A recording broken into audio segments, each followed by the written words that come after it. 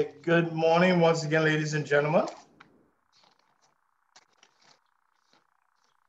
I want to welcome you all to our Certified International Financial Planner program. It's one of our flagship programs here at the Institute. We have been running this program since 2006, so I think this is our 15th year doing this program. This program is accredited through the Chartered Banker in Scotland, UK. And so far, we have had about 150 plus graduates of this program. For those who are not familiar with me, my name is Miguel Pratt. I'm the program coordinator here at the Bahamas Institute of Financial Services. First, I want to go over the presenters in your program. I should have sent you a document bio of all the presenters except for Mr. Donathan. I will be getting his own shortly. But our first presenter for today is Mr. Mike Hill. Mr. Mike Hill is an SME expert. He has over 35 years in financial services. He's well qualified to do, I think he's doing both modules 1 and 2. And then we have Mr. Sam Wilkinson, who will be dealing with your risk and insurance needs. And then we have Mr. Kenneth Donathan, who will be conducting the time value money, stocks, bonds, derivatives of the section. And Mrs. Christine Archer will conduct the legal aspects of all the financial products in financial services. Hopefully everybody has received at least module 1 of the program.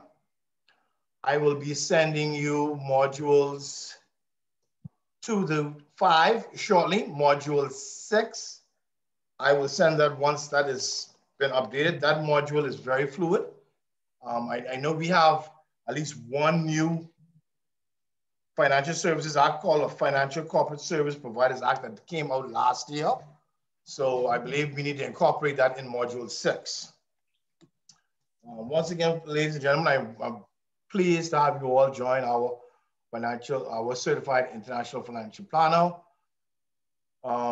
This course is critical, and not just in your career development, but also in the development of financial services.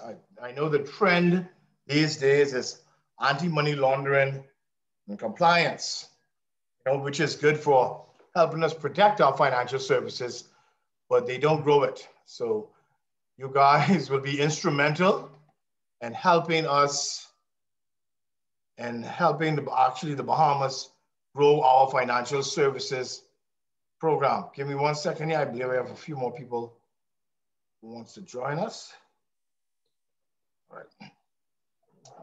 So I'll go over the syllabi. First, the exam, it will be consisted, your assessment will be consisted of an assignment, a 2,000-word assignment, which will contribute to 40% of your final grade, and then a final exam, written final exam, short answer essay questions, which will worth 60% of your final grade. The passing mark for the exam overall is 60%.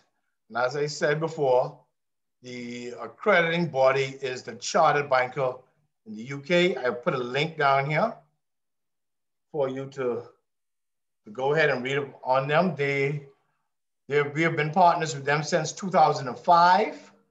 Not only were we partners with them, but also with the University of Bangor, which we are discussing giving credits towards this program, toward their master's MBA program. Currently, our risk and our credit professional program gives credit towards the MBA, but we're in discussions on having this program accredited towards the MBA as well. So when you get a chance, go ahead and investigate the Charter Banker Institute. They're the ones who will be responsible for your designation. Now, as I said, module 1, you will deal with the financial situation analysis of the client or the corporation. Number 2, your client relationship skills, your communication, interviewing skills with the clients. Then we'll deal with risk management and insurance needs. Then module 4 is investment products and markets.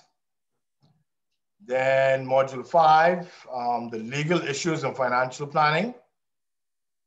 And then in module 6, asset values and estate planning in financial services. Now your schedule, if everything goes to plan, there's no interruptions, no lockdowns, no nothing unexpected, we should be finished by August 26th. Your first 6 classes will be on Saturdays until May 22nd. And then in June, we will revert to Thursday evenings. Thursday evenings will be your local lecturers. And the reason being, that's the same time zone as us. So our international lectures are 5 hours ahead. As you can see, assignment due date is Friday, July 16th.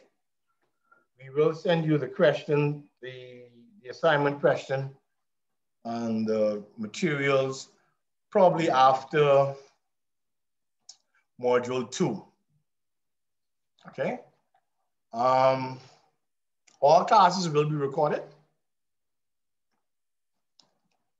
And so I will send you a secure link, but just do me a favor. Do not share the link. It will be on, you cannot find it on YouTube. It will not be searchable. You will have a direct link to the class. Do me a favor. Some sensitive materials might be discussed from you or your corporation. So please don't forward the link any and everywhere. Just keep it within the class. Okay, it's just for your further court review, exam, assignment preparation. And do I have any questions so far? Miguel, how long will we have to write the paper? How long do we have in advance to write the paper? Well, you'll have about at least 4 weeks, 4 to 5 weeks to get it done. Okay. So if we give it to you at the end of May, you will have all of June and then at least 2 weeks in July to have it submitted to us. Okay, but that deadline date is set in stone, just in case it's set in stone, depending on extenuating circumstances, lockdowns, reschedule, and so forth. But July 16 is the date, so you'll get your assignment in end of May. And I said it's 2,000 words, but we do have a plus minus 10%. So 1,800 words would be the minimum. 2,200 words would be the maximum. Okay. Any other questions? Okay, with that, ladies and gentlemen, what I want you to do is, before class starts, we want you to briefly identify yourselves. Tell us, where you work and what you hope to gain from the Financial Planner program. And if you can turn on your cameras for us when you do the interview, that would be great. So at least we can have an idea of, so we don't be in the dark. And close this. And so we can go ahead and start with since Ms. Claudia Thompson is at the top of the list, I'll start with Ms. Thompson. Good morning, everyone. Morning. Morning, Claudia. So I am a client relationship officer and pension administrator with CIFP, Kalina Financial Advisors Limited. And I've been with them for 5 years. And before that, I was in the engineering construction world. So my degree is in engineering. So I made a switch and I've done the Canadian Securities course. When I first came into the financial sector, but I worked as like financial controller in the construction world, human resources, sales, a lot of different roles. But my passion is finances and helping others with finances. So I'm always trying to better myself. Great, great. That's why I'm here. So thank you all, and I look forward to the course. Great, great. Wonderful, folks. Before we go on to the next person, I just want to say that the Institute is always welcome alumni to teach for us. So once you have completed your programs, yes, please send in your resume. We encourage our alumni to become lecturers on our programs. You guys are on the ground floor doing the work. So you guys are best suited to be lecturers for our programs, okay? So keep that in mind. Let's go to Mr. Johnson. Hey, good morning, everyone. My name is Jeremy Johnson, but everyone just says Jay. I am a client relationship officer with Bank of the Bahamas. And yeah, I was interested in doing the course a few times, but this, last year was a bit crazy, so I wasn't able to enroll last year. But I was happy that I was able to get in this year. Like Claudia said, I really am interested in helping people with their finances and what's not just educating the masses. I feel like financial planning is something that we don't necessarily pay too much attention to, or the general public doesn't pay too much attention to. So I feel like with this certification, I can really assist and help those that need that information, that assistance with their planning their finances. So that's me. Morning, everyone. Awesome. Morning. Great. Can we go to Ms. Woods?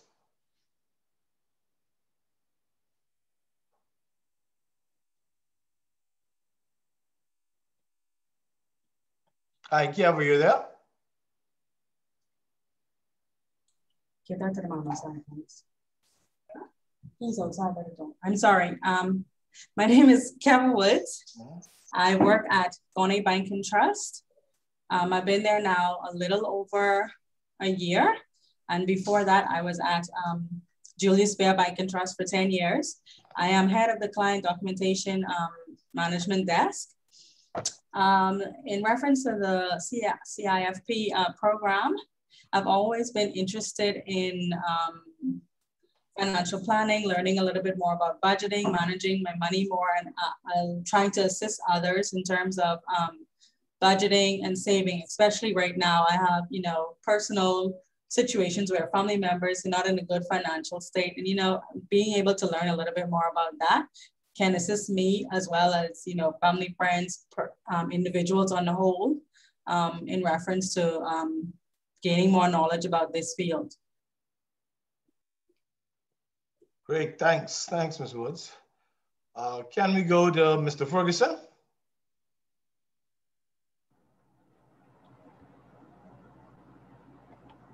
Hey, McGill. Hey, morning. Just a learning experience for me.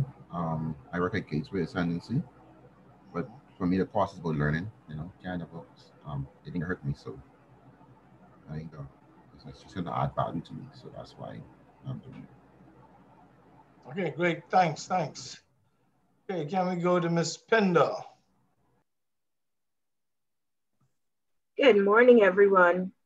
My name is Rodrika Pinder. I'm the Senior Credit Officer with Sunshine Finance, which is the financial arm of Arawak Homes, where I am the Senior Credit Officer.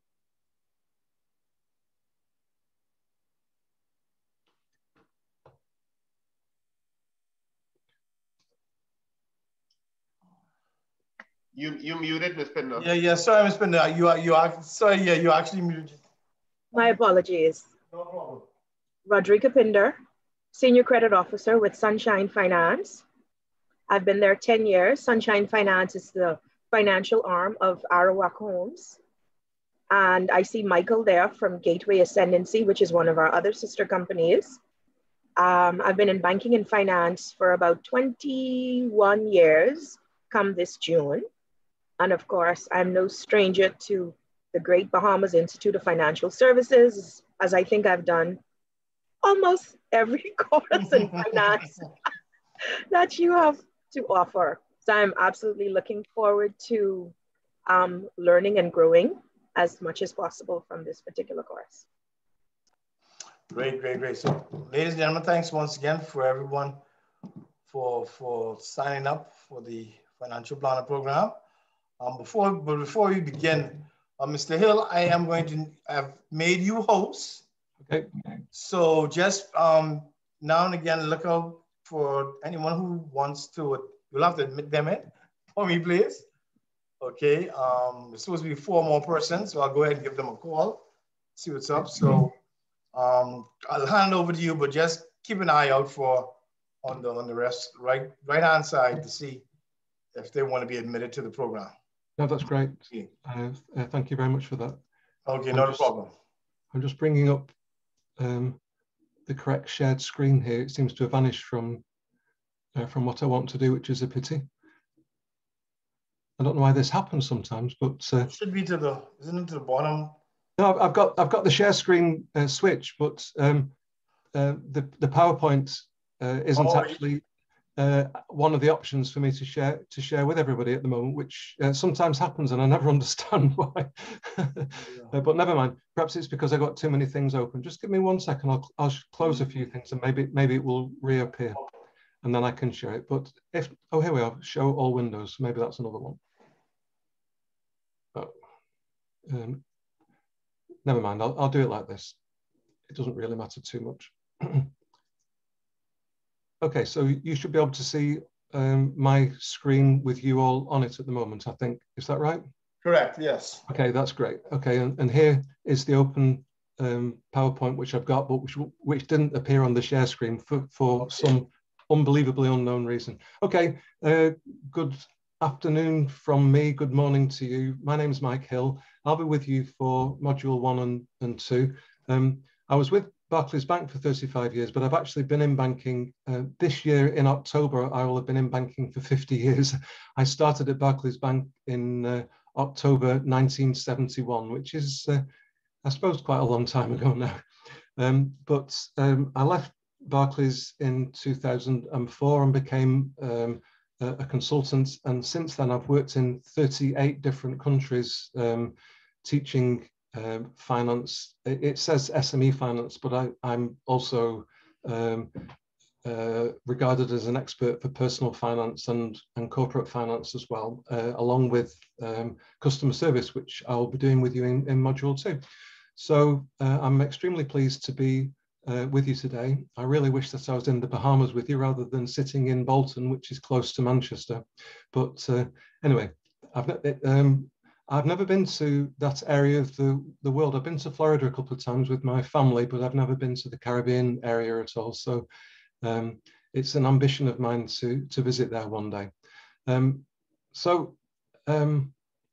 hope you'll be able to tell already by now that I'm delighted to be a trainer with you. I'm an extremely approachable person, and I really welcome questions from you.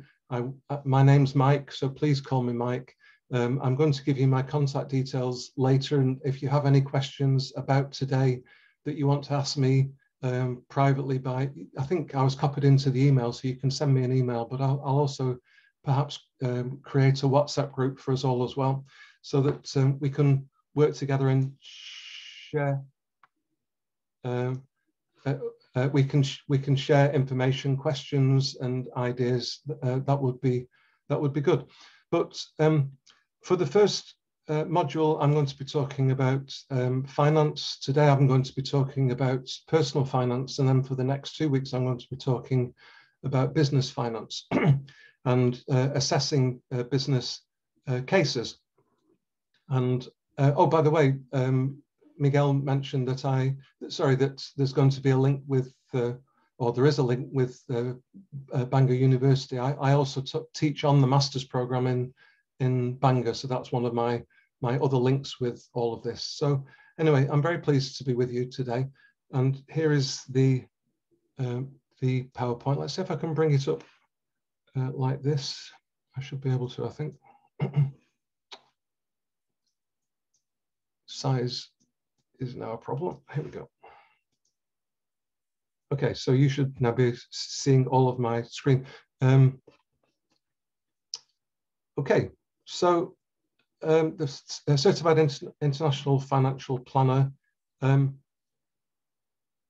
intention that I'm going to do with you is to help you to develop financial skills, particularly analysis skills and relationship skills, with the intention of enabling you to build a financial profile of the client.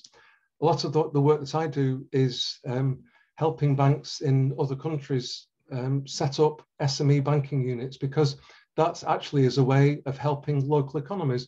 Every time we lend money to a small business, we're helping a small business to grow, possibly distribute wealth more evenly, and to improve employment prospects for people as well. So SME finance is a key element of this, and it's one of the things that we will be talking about during this course. Okay, 1 sec. So sorry to interrupt you, Mr. Are there some people to admit? Yeah, just so I apologize. Yeah, no, I'm glad that you did. When I'm showing the full PowerPoint, I can't see people in the waiting room. Okay, yeah. So maybe because of that, maybe I should. Maybe I should. How can I get to? Here we are. Can you go? Okay, thanks for that. Perhaps I should not share this, Thanks. and then I can see people when they show up. Okay, I'll do it like that. Okay, so I'm going to discuss a little bit the situation in the Bahamas, and then spend the rest of the time in talking about consumer lending today. If we have a little bit of time towards the end, I may just start on the business lending, because the business lending, we have a lot to do in 2 weeks, and it might just be possible to talk a little bit about an introduction to the business lending today. But as I say, my name's Mike. It says Michael on there, but please call me Mike, and please interrupt if you can't hear me, if you want to ask a question, if you want me to go over something again. It's really easy for me when I'm in a classroom to see when people are struggling a little bit with what I'm saying, but I'm speaking with a North of England accent. I come from close to Manchester. I'm a season ticket holder at Manchester United, and I'll be watching Manchester United play Burnley tomorrow afternoon. My wife, by the way, is a season ticket holder at Liverpool, so we have some interesting discussions about football sometimes. But anyway, that's enough about me for the time being. So this is based on, this information which I'm going to share with you now is based on an IMF country report which was written in 2018, and it's an assessment of the sectoral composition of credit in the Bahamas. And as you can see, consumer credit is blue on the right-hand side, and that's 38% of total credit in the Bahamas. 43% is residential mortgages. The business credit is 17%, and commercial mortgages is quite a small 2%.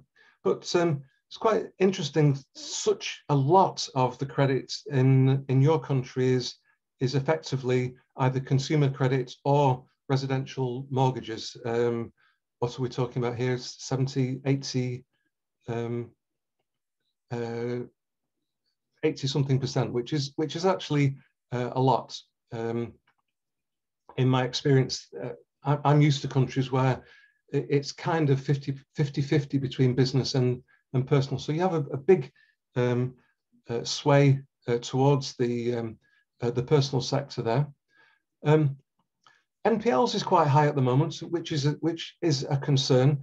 The average NPL is for the country is a little over or around about 9%, and one bank is over 11%. So that's quite a concern that NPLs are so high, because the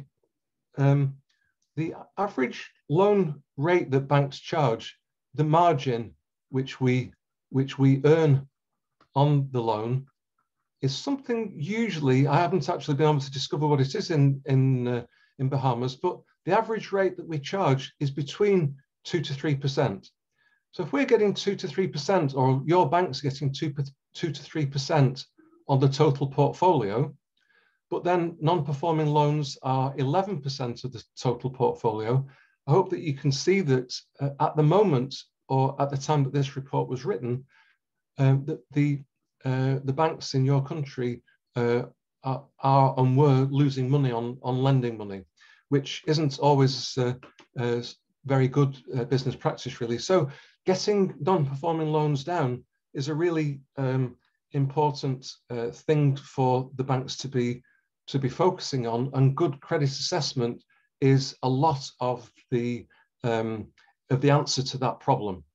So I hope that the next 3 weeks, today and the next 2 weeks in terms of lending, and then the following 3 weeks on customer relationship skills, when we'll actually be doing a lending case. I have a video lending case which we'll be assessing, which is an interesting business case also. So we'll be looking at these business cases and hopefully helping to improve business assessment, and certainly improving your business assessment skills and personal sector assessment skills.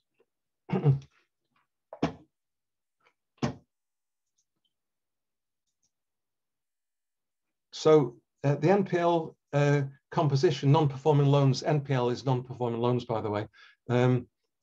The composition of that is 61% is mortgages. So that's interesting that so many domestic mortgages are non-performing loans, because mostly considered to be the safest type of lending in any country.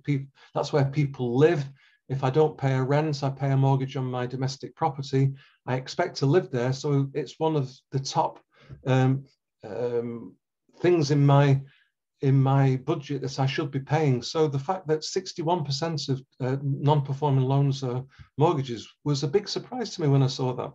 27% is consumer credit, so that's personal loans for cars and for anything else other than domestic property. And then the commercial credit is actually comparatively low at 12% of the total non-performing loans. But the total assets which are non-performing is 256 billion, which is quite a lot, isn't it? Quite a lot of money that isn't performing at the moment. It's considered to be in some way doubtful. Nevertheless, banks are reasonably profitable in the Bahamas. This is the domestic banking system, and this shows the red at the top, non-interest non-interest income. Then the blue, big blue chunk is interest income. Then you can see provisions for bad debts, the non-interest expenses, and then the blue line is return on equity. And in 2014, banks were making a loss in your country, which obviously isn't good. At the moment, up to June 2018, which again is the most recent information I could get about the Bahamas, return on equity is about 8%. So that's, I guess, reasonably satisfactory in spite of these high non-performing loans. You can see that bad debt write-offs is actually quite a small section overall, really. Okay, final slide about this. These are the arrears, and you can see the consumer arrears are at the bottom there, round about just 5%. Then we've got mortgage arrears. Again, I say that's a big surprise to me that mortgage arrears should be so high. And then at the top is the commercial arrears. So something to think about when we're thinking about mortgages and we're thinking about loans. How can we be sure that we're lending well to our clients? How can we be sure that we're making the right decisions? How can we be sure that our clients aren't overcommitting themselves and that they have the capacity to repay the loans which we've granted to them. So I'm still watching out for people arriving, which is why he's seeing so much of that. I'll bring this over here. I can make this a little bit bigger at least.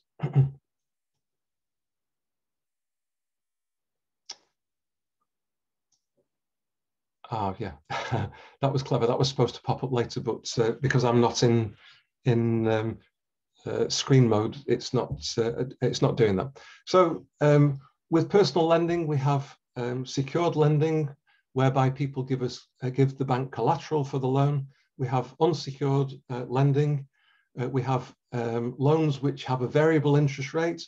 We have loans which have a fixed interest rate, and we also agree overdrafts on current accounts to allow people to borrow more money. Unsecured lending would include credit cards, car loans, loans for other kind of large domestic items that people want. But personal lending is mostly about personal needs. So what's the goal? Well, the bank's commercial loan application process has four primary objectives. One, to generate a flow of consumer applications to meet the bank's loan objectives. Each of your banks will have a loan target, number of loans, loan drawdowns that you have each month, each year to achieve the financial targets of the bank. I'm sure that you all have targets within your bank, and it's fun achieving them by the end of the year, isn't it, when you all get your exceed bonuses. What we need to do, of course, before we make a lending decision is obtain enough information to allow the bank to make the best possible loan decision. And if you're in a lending role, that's clearly your need. I noticed that some of you are client relationship officers, which doesn't always imply lending, because you're also giving financial advice as well. But the same thing holds true, really, that we need as much financial information as possible about incomings and outgoings and commitments and assets and liabilities, so that we get a financial picture of the client, so that we can make a reasonable estimate as to whether they are capable of repaying any loans or doing any other financial things which we may be talking about. I was skipping ahead there. We need to comply with the regulations which the central bank has laid out, and with Basel II and Basel III, these regulations to make sure that lending is as safe as possible, so that during financial crisis, which unfortunately occur too often, the banks aren't put under too much financial pressure, and that they can withstand the storms which do come along from time to time. Probably the worst and most recent financial crisis was 2008, 2009, and many large banks suffered severely during that time. Two UK banks, two of the largest banks in the world pre the crisis, got into so much financial difficulty that the government had to bail them out, and the shareholders lost all of the money, and the government actually bought the capital of those two banks. So that just shows you how serious it was. The bank that I used to work for, Barclays, which I left in 2004, they managed to get a huge injection of finance from Qatar. Otherwise, they probably would have suffered the same fate. But shares which I owned in Barclays pre the crisis, which were worth about £8 each, are presently worth £1.80. So, and by the way, in the darkest days of the crisis, Barclays shares were worth about 20 or 30 pence. So that's a big recovery. I wasn't brave enough to buy any shares at 20 or 30 pence because I thought I might lose even more money. But they have recovered a little bit, but certainly not as much as when I first acquired them. So compliance with regulations is a key element of keeping our banks secure, keeping them that they're not in a situation where they're likely to fail.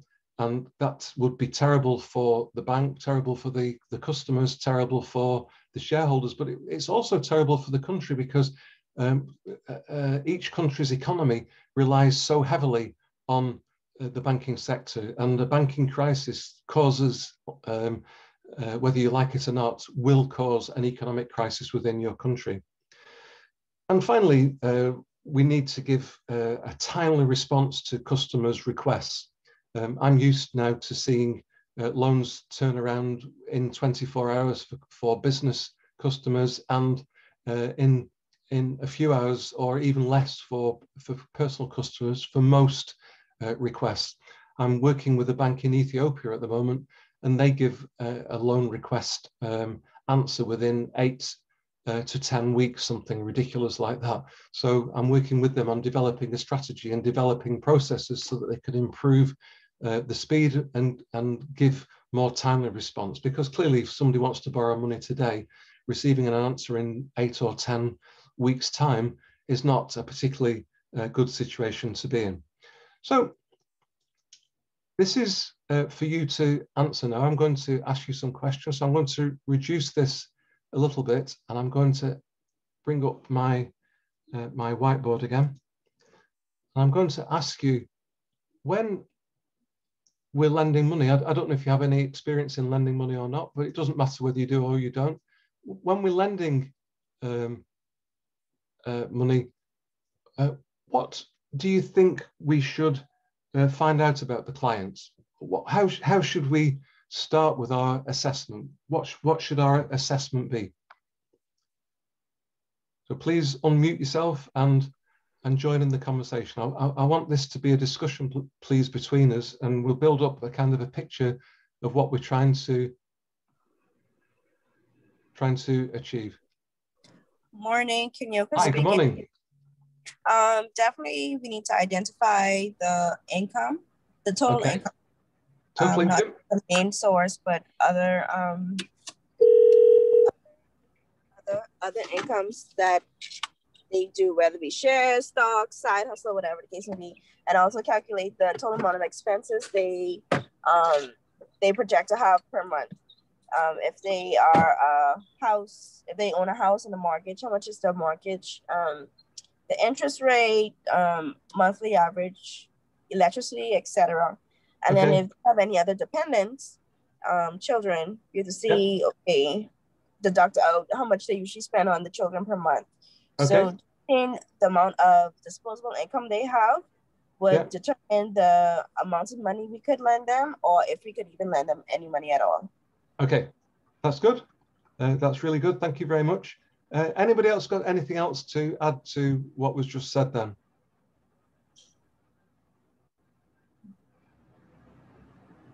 I just want to add, after income, you also look at credit history. Oh, yes, sure. Yeah, so if the client is a familiar client at the institution, you look at their repayment history with your institution, and then you also would find out if they have any credit facilities or anything, any place else, and how they're managing those to pretty much assess the risk. Okay. Repayment.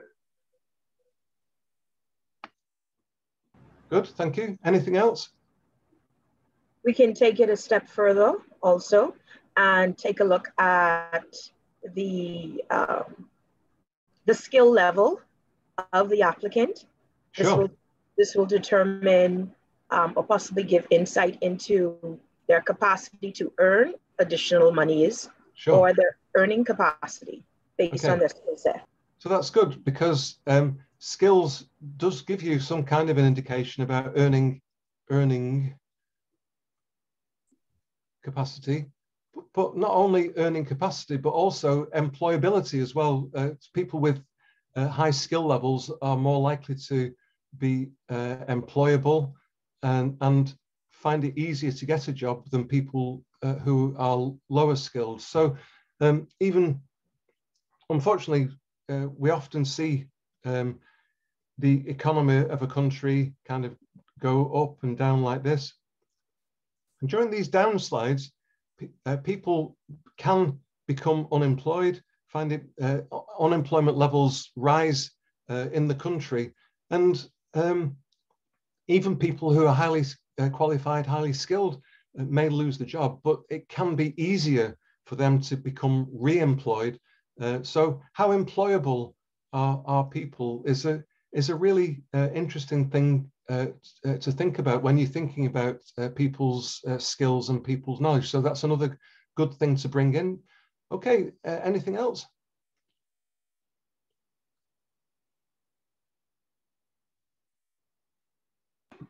I know Kinioka, I hope I pronounced that correctly. She spoke of if they were homeowners, but we can also look at assets. Okay. Any tangible assets that they may have. Let's just say they own, besides stocks and bonds, okay, vehicle, automobiles, maybe sure. some land, property. Yep. Like you say, lots and lots of tangible assets, but you're quite right. We do look at people and say, what is their accumulated wealth? What kind of people are they? Have they accumulated wealth?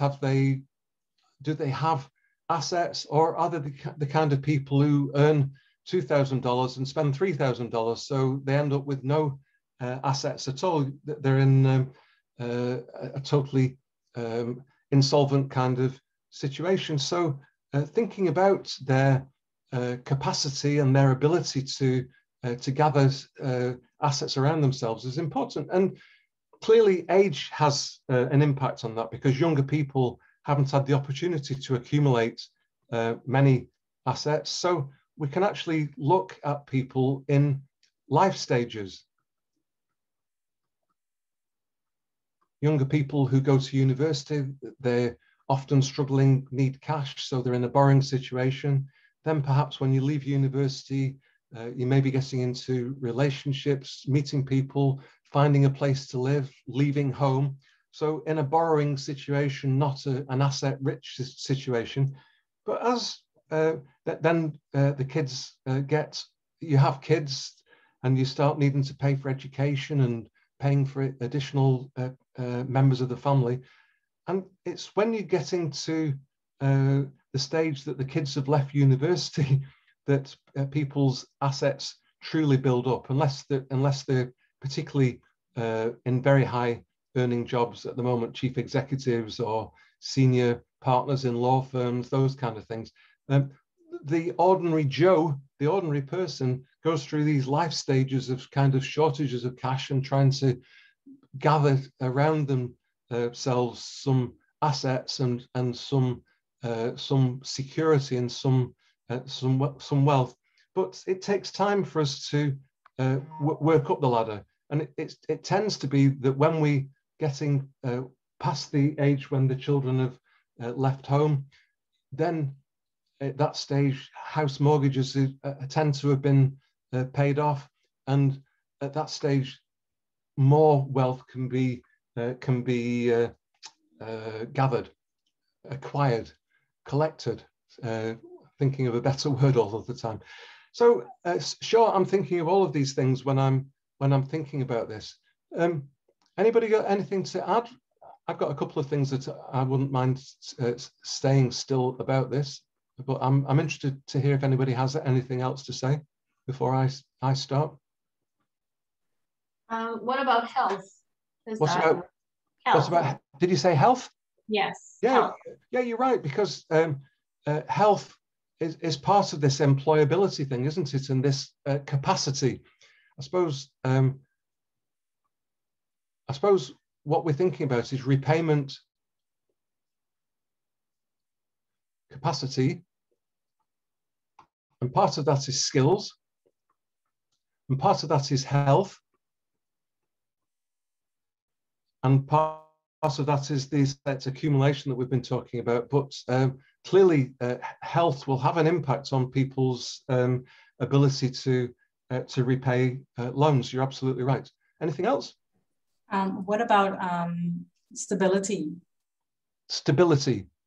Yes. Was that what you said? Yes, yeah, stability. Okay. that's actually one of the words that I use in the script. And when we're assessing financial customers, personal customers, I developed this short mnemonic a few years ago, which Keith and I like. It isn't a widely used one, but it's quite nice. And the S stands for stability, stability factors. I'll tell you what those are in a second.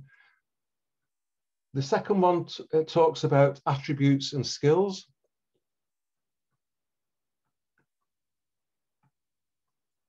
And the third one talks about serviceability. Serviceability, we use serviceability to say how capable are people of repaying the loans. Is the loan serviceable? So stability factors are things like how long have you lived in the house? How long have you been in a job? How long have they been married? How old are they? The people who tend to, this is based on history, I guess, lending history, people who tend to stay in places for a long time tend to be more stable, can be safe risks. That isn't to say that all people who stay in the same place are low risk, but stable people have a tendency to be lower risk clients. So looking at their stability, rather than people who are moving every 6 months, there's one thought when people are moving so often, have they been kicked out of places? Are they trying to avoid creditors? Why are they moving so often? It's not just about being unsettled, that there's some other reason for it than that. And if people are always changing job, is it because they can't hold the job because they're not very good at it? Or are they being promoted rapidly and getting good promotions and getting good salary increases? So we need to be thinking carefully about these things, and repayment capacity is a lot of that. Thinking about their attributes, their skills, their health, these are all attributes, and then thinking about repayment capacity or repayment ability. Another thing when we're thinking about repayment capacity or repayment ability is how sustainable is it?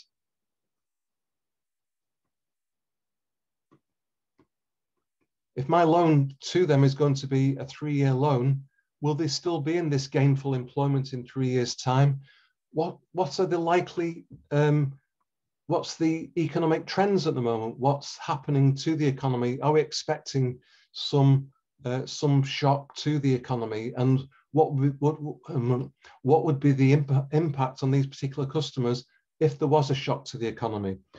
I guess most people hadn't considered the possibility that there was going to be a pandemic just over 12 months ago. It was just beginning to emerge after Christmas 2019 that perhaps there was a problem in China.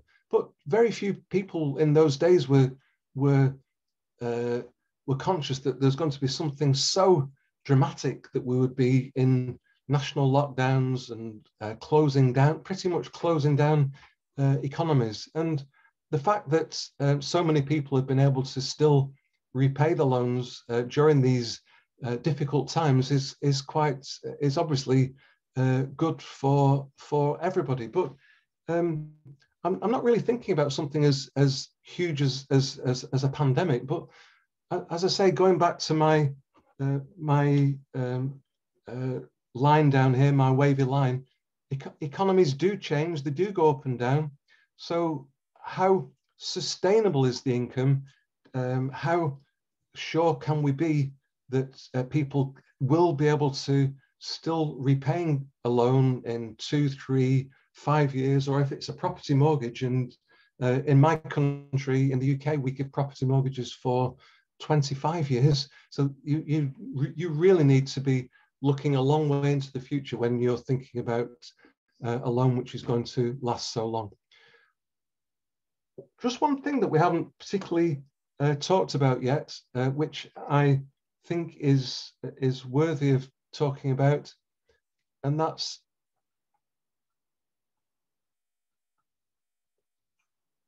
Do people have an intention to repay or a willingness to repay? And unfortunately, in every banking career, you will come across people who are trying to mislead you, who are trying to hold back information from you, not telling you the whole circumstances so that you will lend them more money.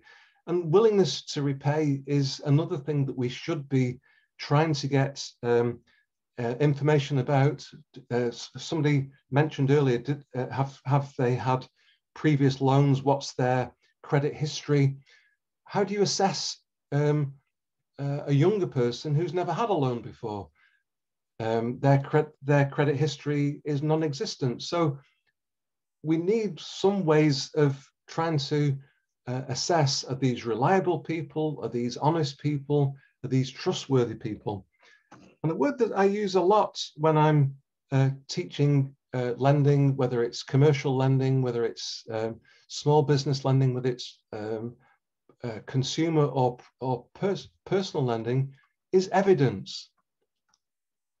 Are you simply relying on assurances that people give you, or do you have actually evidence? Can you see from the bank account that they have a certain amount of income every month? Can you see from the bank account that they have surplus income? Can you see from the bank account that perhaps they have regular payments to savings institutions, or better still, they save within your bank and you can see them actually acquiring money?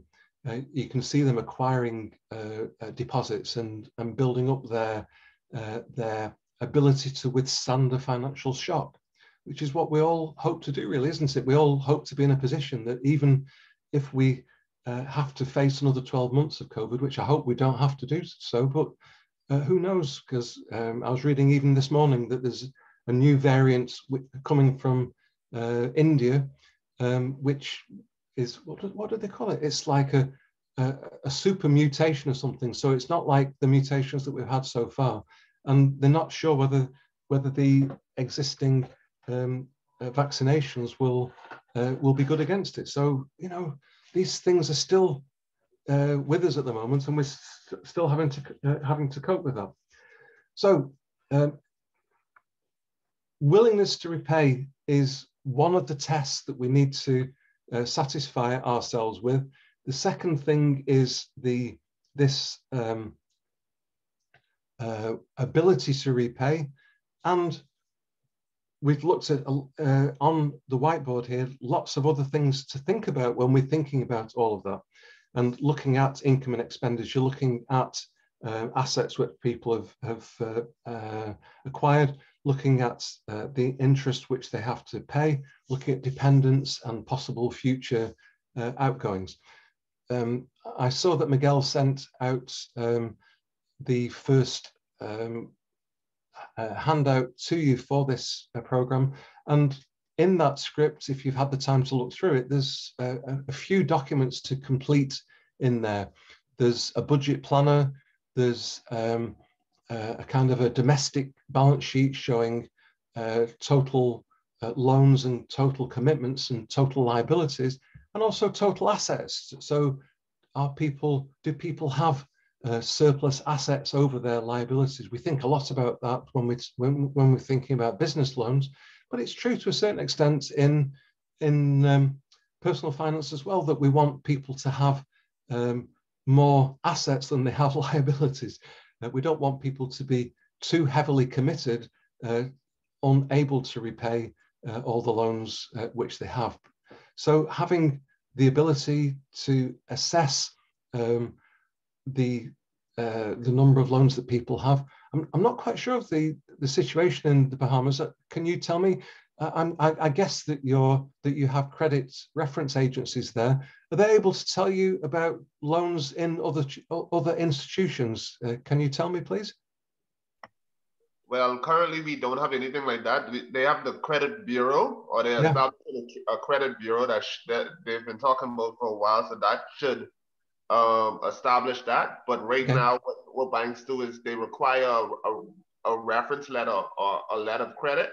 Okay. So once you mention that, hey, I bank with another bank, and if you mention that you have a loan or anything like that, then you have to provide a letter of credit. Ah, okay. the state, how have you been managing this facility? Okay, that's interesting. Yeah. When I was, sorry, go on, please. No, please. so the credit bureau is up. That's how they've been doing that. Okay.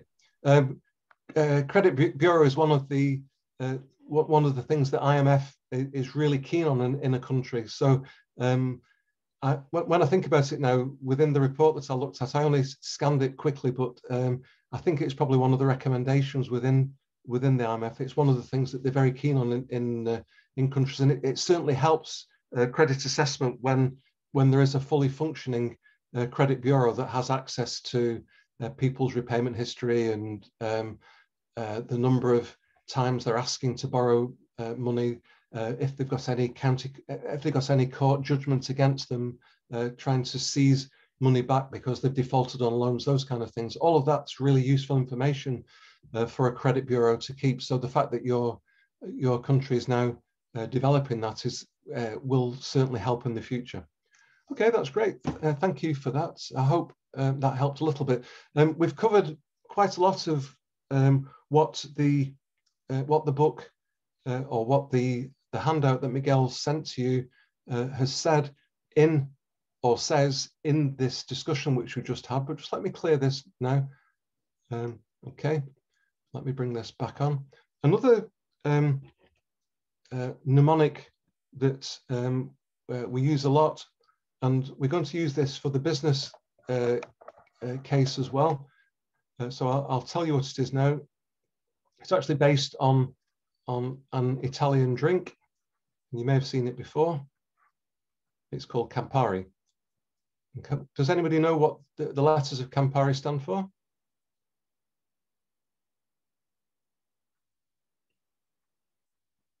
C stands for character. What kind of character am I dealing with? Is it an honest person? Is it a trustworthy person? Do they have a good reputation? The A stands for ability. So that's skills and knowledge, but it's also financial ability. How do people manage their finances? The M stands for margin. Will the bank get a good margin from that? But it also stands for means, especially in business lending. Do they have the right means, the right equipment to operate the business? The P stands for purpose, because we're interested in the purpose. We don't lend for all the things that our customers might want to borrow money for. So we assess the purpose and see that it's a suitable purpose. And we also have percentages that we're prepared to lend for particular purposes. So we might lend 95% of one thing, but only 80% of another thing. So understanding the purpose of the loan is very important. So we've got the purpose. The A stands for the amount. So if somebody's asking for a loan of $10,000, and our first question is, how much is the item going to cost that you're buying? Because it's very rare that we would lend 100% of anything. We like people to make some kind of a contribution to the purchase. If people are buying a car or something like that, are they making a contribution, or are they borrowing 100%?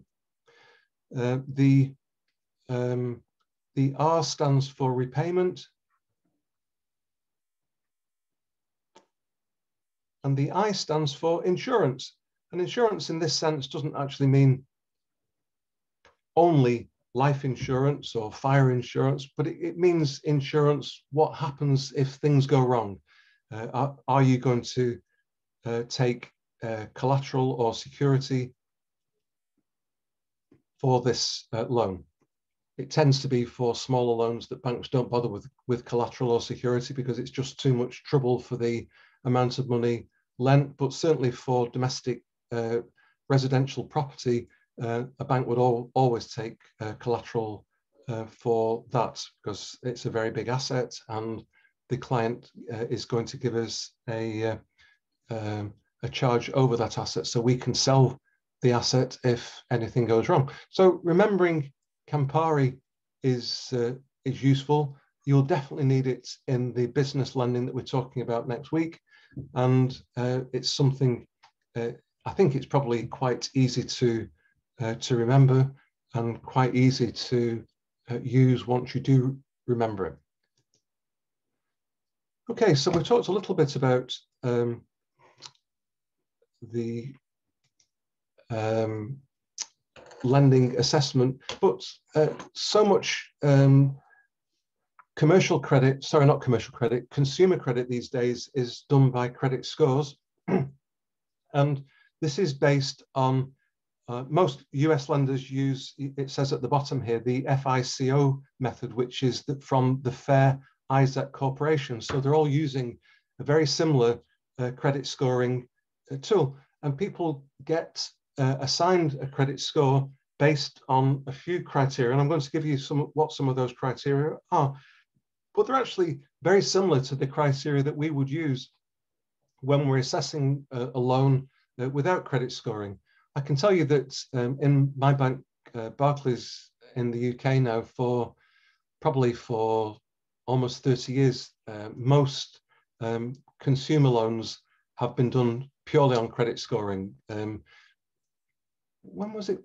I had a loans officer who would assess a credit loan. Probably finished that round about 1988, something like that. So quite a long time ago that we had loans officers who would see an application form, look at the information, look at the budget planner, look at the various parts of the information, all this information which we discussed a few moments ago, length of time in a house, those kind of things, and make a judgment. Most lending, certainly for consumer type loans, is done on a credit scoring basis now. And factors affecting the credit score would be things like outstanding debt. So, and what's their debt to credit ratio? So how much debt have they got? How much would we think is the maximum that they could borrow? The length of the credit history, have they been borrowing for 10 years, 15 years, or never had things before? I've managed to miss an N out of that. New credit inquiries, how often are they asking for credit facilities? That's the kind of information which is kept by a credit bureau, which I was mentioning a few moments ago. The type of credit that people have, is it revolving credit? Is it installment loans? Revolving credit means I give you an overdraft and you perhaps buy something with it. The money comes back into the account, but then your salary, but then you spend the money again and it revolves, the limit goes up and down, as opposed to installment loans where I lend you $10,000 and after month one, the balance is 9998 and it goes down $100 a month or something like that. So what type of credit do you have? And then demographic information, your age, your marital status, number of dependents, those kind of things. Then this information is compared with the credit performance of other consumers with similar histories and similar profiles. So over the years, the bank develops, or the financial institution develops a credit score which shows how risky people within those categories are, using big data to assess a whole range of criteria and cross-referencing it all to give people different scores depending on that and other information. I mean, some lenders have their own scoring methods which include similar things. Barclays' score, for example, was based very much on a behavioural score for how their accounts had operated within the bank. And you might be interested to know that they initially assessed nearly 200 data points from the bank's information and finished up with the 26 most predictive data points as accurate information to feed into the credit score.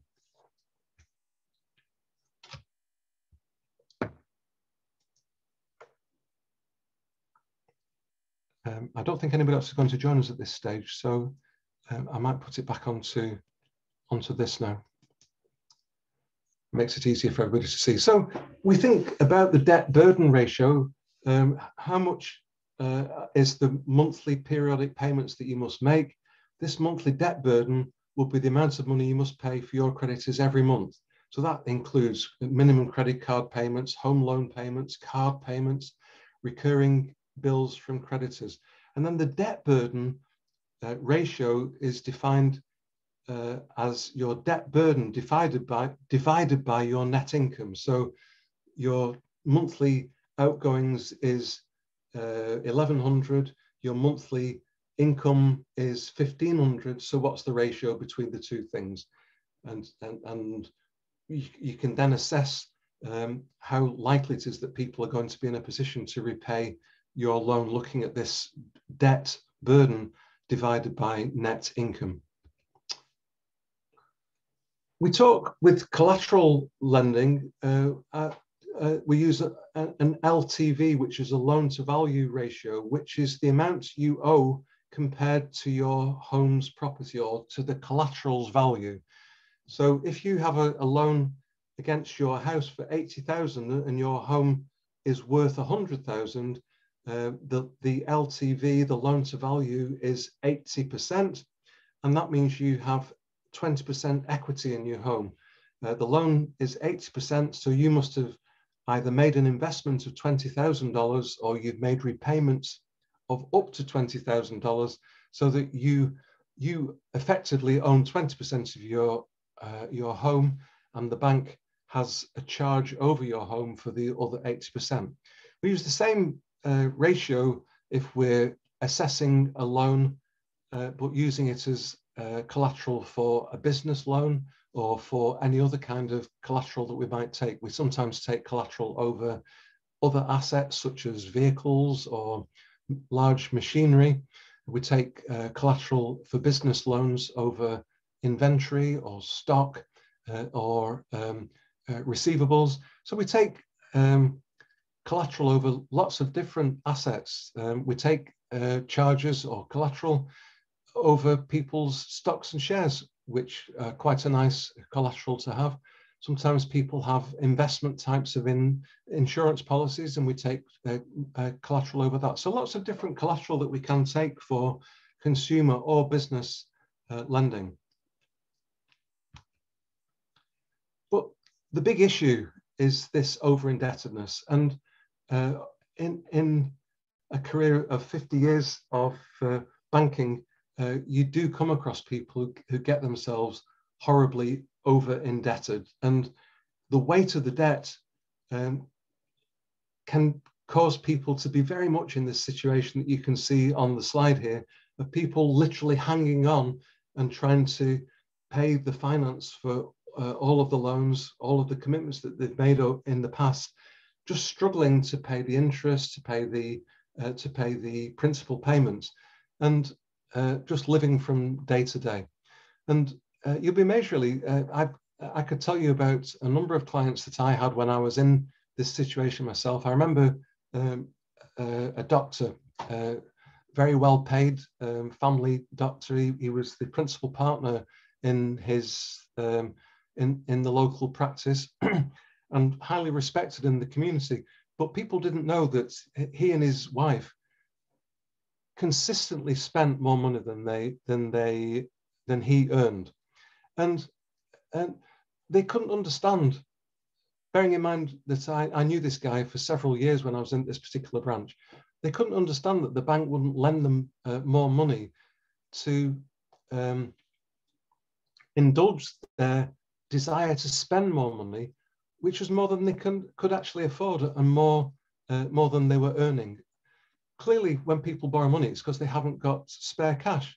But to overcommit themselves in the way that they did was just monstrous, really. And we refinanced them several times. And in the end, we had to take away the credit guarantee cards, which is a really insulting thing for such a leading member of the community to have to face, really, that they literally weren't allowed any kind of credit card or any kind of way of running up more debt because they just consistently over many, many years had no control over the personal finances, financially irresponsible to the extent that their liabilities considerably outweighed their assets, and their ability to repay all of this debt was just becoming weaker and weaker as the amount of debt that they incurred increased. I had another guy that I just want to briefly tell you about. He had a really good job as an accountant within a business. He was the financial director of a large public company. He was on a massive salary, but he was always short of money. And I couldn't work out what the problem was with him. Why was he short of money? Why was he struggling? Why was he always borrowing higher than he had a very high overdraft limit. We used to have a credit card in those days called a prime account. And those people had an automatic unsecured overdraft to £10,000 sterling, which is probably going on for $16,000 or $17,000, I guess, something like that, perhaps a little bit more. So this was a big facility, and I'm talking 20 years ago. So this was a lot of money that he could have unsecured, but he was always at the top of his limit. And it was only when I started examining the checks that he issued that I realized that he was regularly making payments to casinos. And I went round to visit him at his house. He didn't come into the bank to see me. I went round to his house to see him, and he lived in a very small house, and there was no signs of wealth at all. And it was because he was actually a gambling addict. He was addicted to gambling, and he was just losing all the money. And again, we had to be really strict with that guy, and he eventually got divorced because his wife just couldn't stand the stress of the whole situation anymore. So here we have two highly paid individuals, highly qualified, but financially incompetent and financially badly behaved, shall we say, for want of a better phrase. So just kind of be aware of people's, how sensible are they? You don't need to be a highly paid person to be highly honest and to be highly reliable in the way that you conduct your finances. And I've dealt with thousands of customers over the years, and it isn't always the highly paid people who are the most reliable and the most trustworthy and the easiest to deal with. There are lots and lots of reliable, honest, trustworthy people who are on fairly low incomes. So that's the end of the presentation for today. So we've got a couple of things that we can do now. We've got just over 30 minutes. So what I'd like you to do, please, is to open the book that you received from Miguel this week. I hope you have it available and ready. It was called, just let me open it here. Financial Situation Analysis, here we are. Looking for the merged one, here we go. You received during this week the merged paper, which was drawn up initially by my senior associate, Keith Checkley, who should have been with us today. Unfortunately, he's not able to join us this morning to be with you. But the things that we've been talking about, this Campari, the SAS is all in here, finding out the facts. We're looking at assets and liabilities. We're looking at amount of liabilities and the repayment amounts. We're looking at the conduct of investment accounts. We're looking at banking facilities and their debt requirement and collateral if you're going to be taking collateral. And then is there anything if people become sick or suffer a bad accident and would stop them from repaying? Some banks insist that clients take life insurance, others don't. But there's a checklist in here for you, and then there's also a personal balance sheet which can show people's assets and the liabilities, and their personal net worth. Do you own more than you owe? We'll do exactly the same thing, by the way, with business accounts next week. Does the personal client own more than they owe? Do they have a personal net worth? It takes a little bit of time to get, but one thing that we always did before we introduced credit scoring was we asked the client to complete a budget planner, which showed, as somebody was mentioning when we were having the discussion, the monthly expenditure, and then we assessed that against the checking account or the current account, whatever you call it in the Bahamas, their normal banking account, to see do these figures make sense? Is this the kind of expenditure that these people are actually facing? Do they have net surplus at the end of each month? Do they have any disposable income which is available to repay this new loan that they're asking for? There's the information here about Campari. There's an information form that you might wish to use if you're dealing with a bigger case, using information gained, but then also information required. I still need to know more about this aspect, and maybe I need some evidence. And then there's a credit scoring model here for residential mortgages, and using a points score basis. And finally, that's the question. Yes. How do you determine the point score? Okay, the points are actually proprietary points, so I'm not able to share the actual points with you because unfortunately those are kept secret. I'm also guessing that each bank will have their own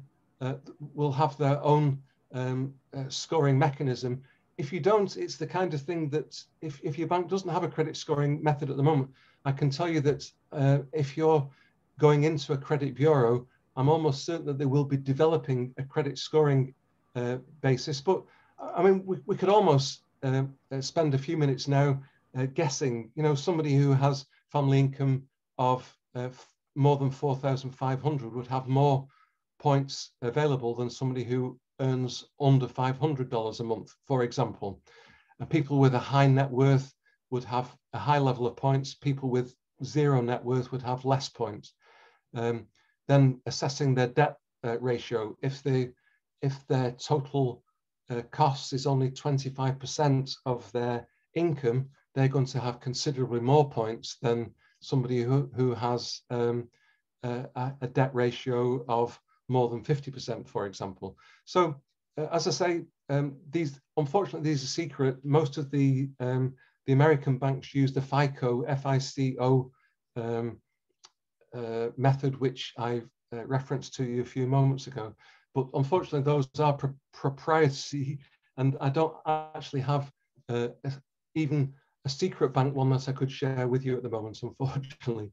But you get the idea of how these points will be distributed depending on people's debt service ratio and their net worth and their length of time in employment. I can tell you, for example, that people got points in the Barclays method for having a mobile phone. And you might think, well, everybody has a mobile phone. And yes, that's true. But if you don't pay your mobile phone bill, the phone is cancelled. So that's an indication that you're at least keeping up to date with paying your mobile phone. So it's this kind of information that people have built up over years. What are good indicators of strong credit history? What are weak indicators of good credit history to come up with these maximum scores and then the minimum passing score. And the good thing about a credit score is that, let's say, I think the model that I showed you a few moments ago had, let me bring it back up again. Where was it? The maximum score was 850. And the average score was somewhere between 600 and 700 as a kind of a minimum score. If your non-performing loans are going up because the economy is getting a bit weak, you can increase the score. And if you're not getting enough applications and your non-performing loan history is good, you can reduce the score, because one of the things that we're always trying to avoid is saying no to people who are good credit risk, or saying yes to people who are bad credit risk. Those are the two default options that we're trying to avoid, if at all possible, because we don't want to say no to good credit customers who fall below the score, but we don't want to say yes to bad credit customers who fall above the score. So the models are being constantly developed to try and make them more accurate, but all of the time we're trying to lend our money safely to as many good risks as possible, and to avoid saying no to people who should have a yes answer, and to avoid saying yes to people who should have a no answer. Okay, so that was the paper. Here we are. This is what I was trying to bring up. I mentioned monitoring and control in terms of assessing people's indebtedness, but a key element of monitoring and control is making sure that people make repayments on time. So I can tell you that not every bank has a good monitoring system, but believe me, they all need a good monitoring system. So monitoring is one.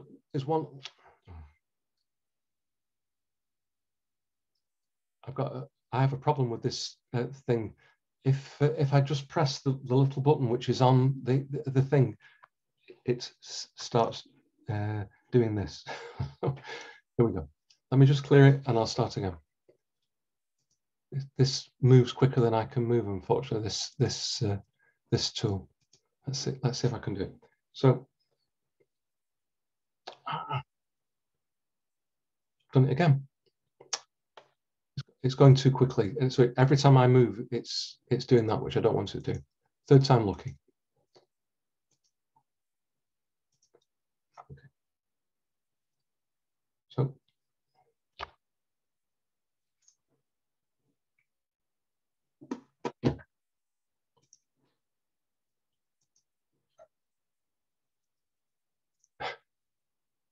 monitoring. What we're concerned about all of the time is people making their payments on time. So what kind of monitoring system does your bank have to make sure that if somebody's payment is due on the 24th monthly, that on the 24th of the month, the payment is made? And do you get some kind of report to tell you people who are in arrears?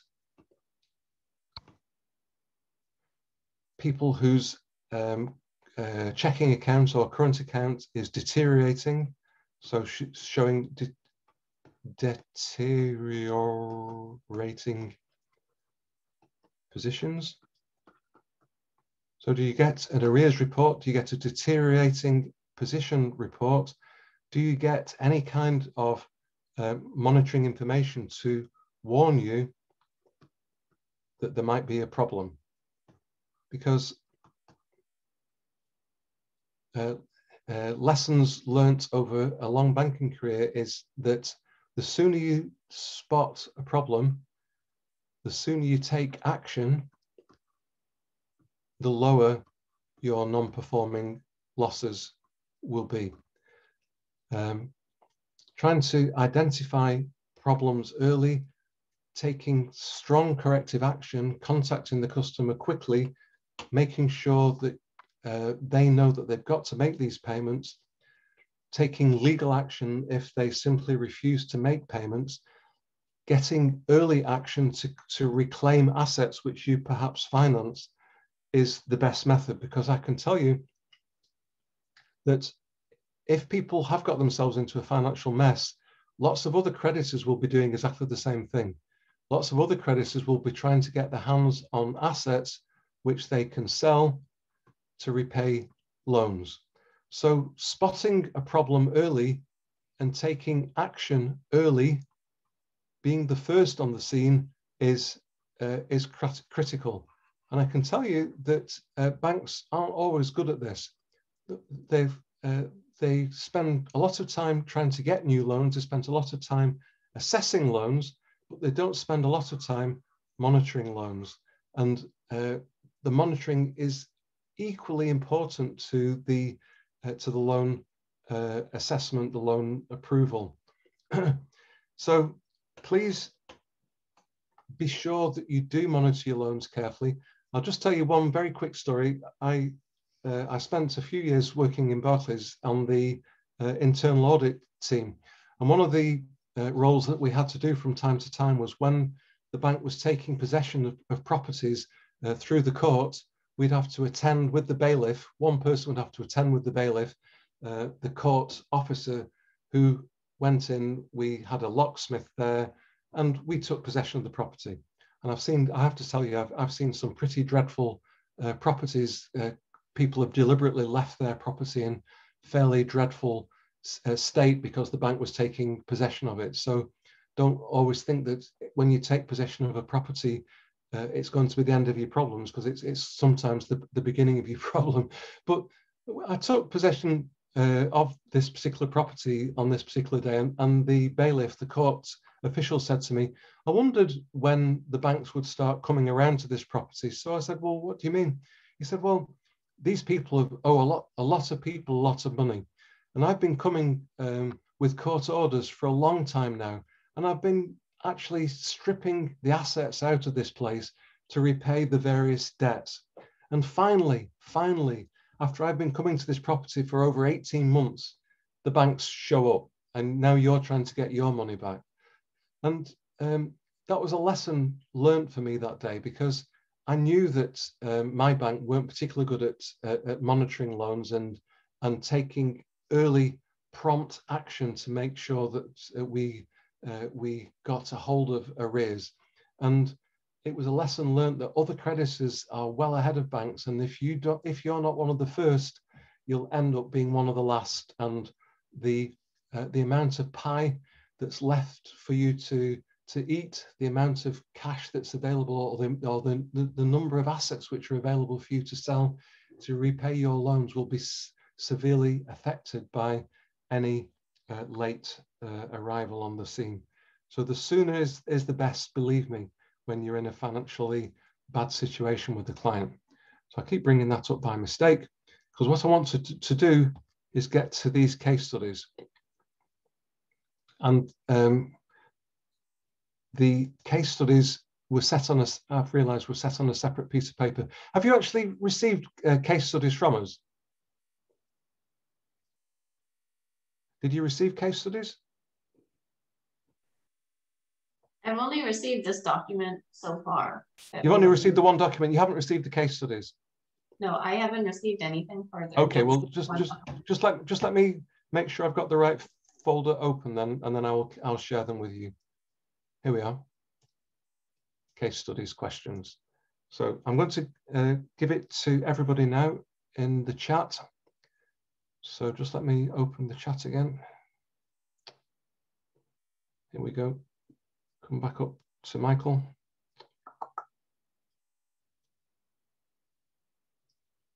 Okay, I want to bring this back up here. I need to stop sharing for a second. Here we go. Right. So I'm going to bring together to everyone. So now you've got all of the case studies for this course. So you've got James the Grocer. You've got Mr. Andrews. You've got Jane Brown. So there's one business case, which is James the Grocer, but there's 4 personal cases. I just wondered if you'd like to spend 5 minutes reading this case and wondering what we should do with this client, Mr. Andrews. So if hopefully you have the capacity to open the case now that I've shared it with you. But if you could read through Andrews's case and tell me what you think about the case. I'd be quite interested to hear what you have to say about it. Miguel, can you hear me at the moment? Yes, my good man. Hi. I've just shared the cases. I guess you might have them anyway, but if you could make sure that the people who weren't able to attend today also receive those cases, that would be not a problem. I'm going to email it to them right now. Okay, that's perfect. Thank you very much indeed.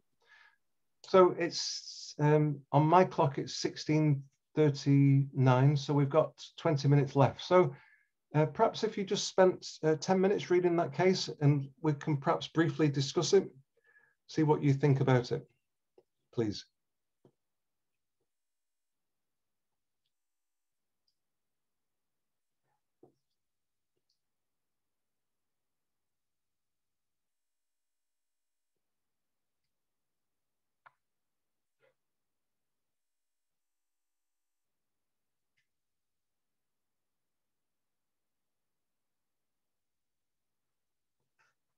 This is a true case, by the way.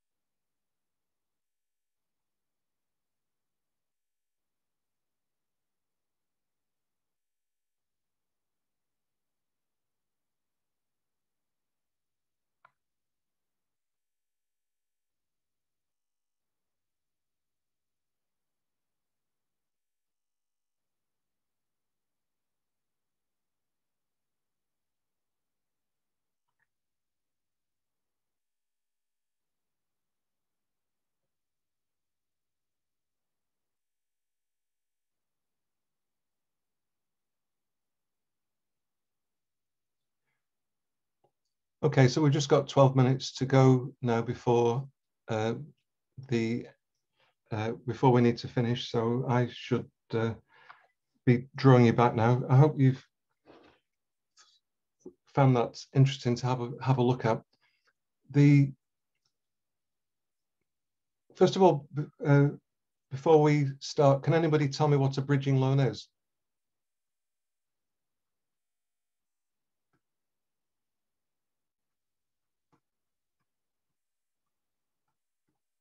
Do you have such a thing in Bahamas? I guess that you probably do.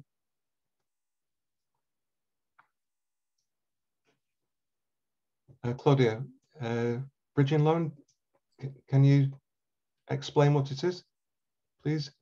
From what I know, it's just to get you from in between loans, basically. So you're trying to get credit, but you want a temporary loan just in the meantime before you do your main line of credit. Okay, so that's a reasonable answer. What actually happens is that if I've got a property, this guy had a property which was going to be sold for 65,000, and he has another property which he's going to buy costing £35,000. There's sometimes a gap between the sale of the first property and the purchase of the second property. But usually we do what's called closed bridging loans. And a closed bridge is one where contracts have been exchanged and the sale is due to happen, let's say, in 1 month's time. However, I need to complete on the purchase now, so I need a bridging loan of cash from what I will get from the sale of my property to help me towards the purchase of the new property. And it's closed because there's a guarantee that the sale will be completed in 1 month's time or 2 months' time, whatever it is, whatever the contract says. So the risk is actually quite low. And banks often get involved in closed bridging loans. Problems occur, and I confess that I've seen this myself in my own career. Problems occur when people take open bridging loan. And an open bridging loan is where I want to buy the property just in the same situation, but there isn't a contract. I haven't agreed the sale of my existing property. And I can think of 2 specific cases. One was a Premier League football manager. So he's a really famous guy. He used to appear on the TV every week at the end of matches, being interviewed by the commentator to talk about games and what have you. But he came in with his financial advisor and he desperately wants to buy a property. He had an illness, and I won't tell you the person's name and I won't discuss the illness with you, but he had an illness and he needed to move into a different kind of property to help him to cope with this illness, which was becoming worse. And I tried everything to persuade him not to take the bridging loan, and they insisted because he needed it, and he had plenty of money, and he could afford to pay the interest on the bridging loan until the property was sold. So, against my better judgment, but not really having an answer to say, no, this is a sensible person, why should I stop him from doing what he's doing? I let him have a bridging loan, and 12 months later, he hadn't sold the property. And the interest cost on the property that he'd bought with his bridging loan was immense. And he just couldn't afford to pay it month after month after month. And in the end, he actually ended up selling the property which he'd bought and moving back into the property which he was still trying to sell, because he just couldn't sell the property, and the cost of the new property, the interest, was uneconomically high for him.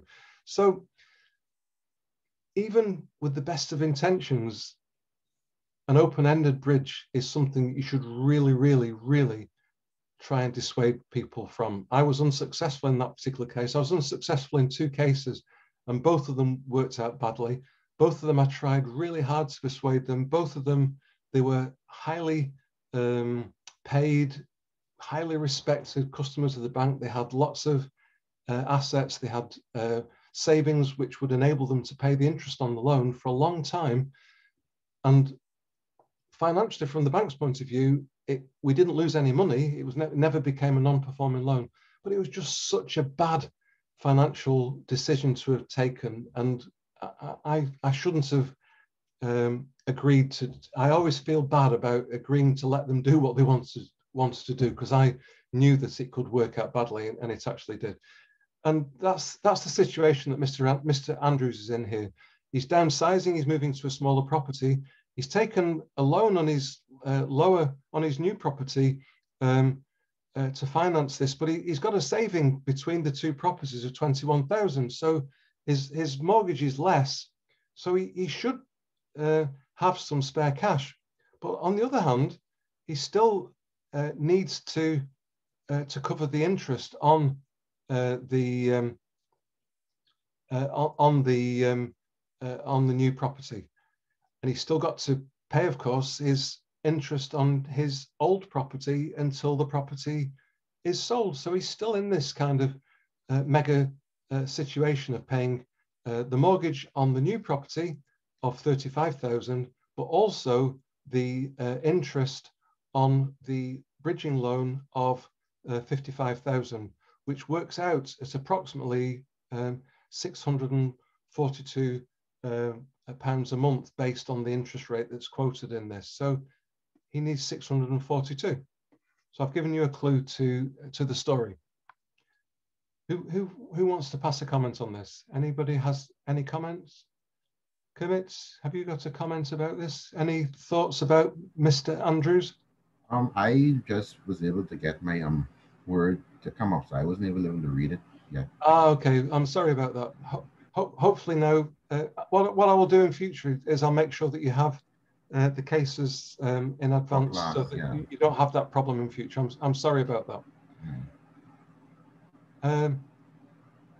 So this, bearing in mind the time then, and there's only 5 minutes to go, let me just quickly tell you, the bank didn't do Mr. Andrews any favors by enabling him to go into this, because as I say, the interest cost on the loan that he's taking is 642 pounds a month, and he's moved to a smaller property with a smaller mortgage, which gives him probably somewhere in the region of 320 pounds saving.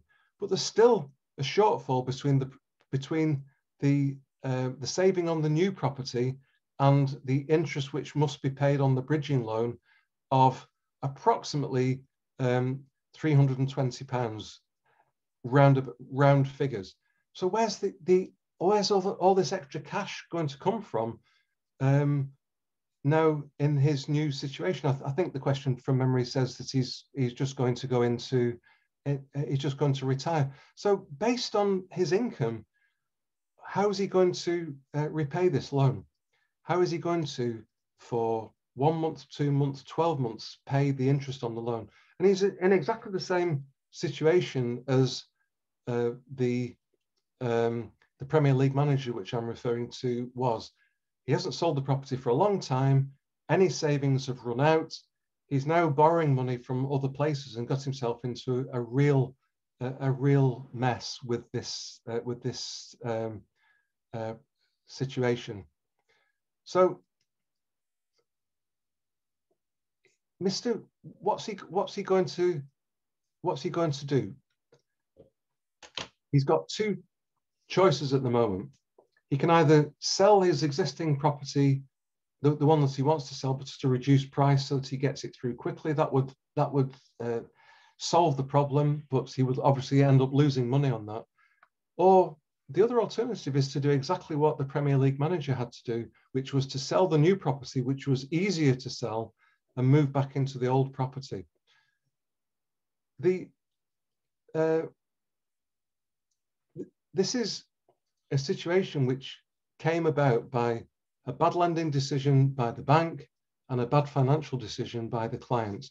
And escaping from it is the only, is what needs to be worked out at this stage.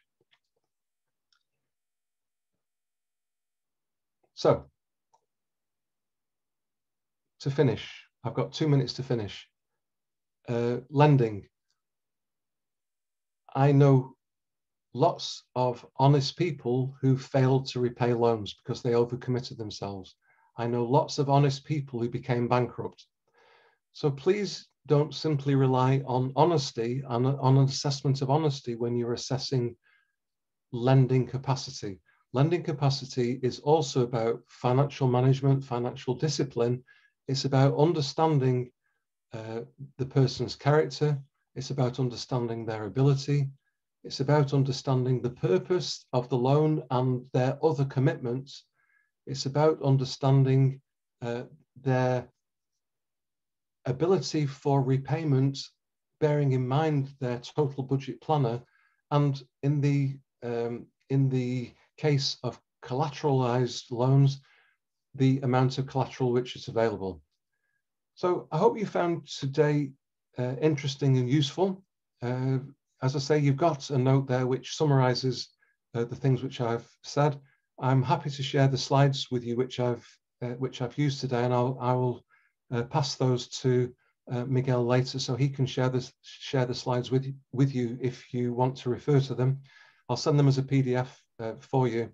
And next week we'll be talking about business lending, so we'll be looking at financial analysis of a business case. We'll be using the Campari method to assess a business case, but also looking at another very useful mnemonic which I've got, which will help you to better understand a business case, and then we'll look at that in more detail. So before I go, you've just got a moment or two. Does anybody have any questions for me before we leave and before we close today? We'll go to the case studies next class, or you want us to, what you want?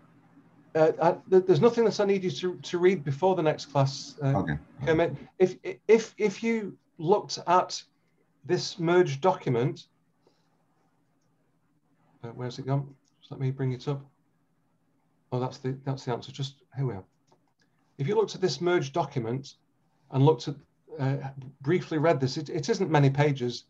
That would help you to join into the discussion with me. I think there's perhaps 15 pages before next week. So if you had a look at that, that would be good. But I'm going to be talking about the ratios that are mentioned in here, and we're going to be looking at liquidity and profitability and gearing to assess a business and to show you how those things are used. So any time that you're able to spend reading those 15 or so pages will be time well spent.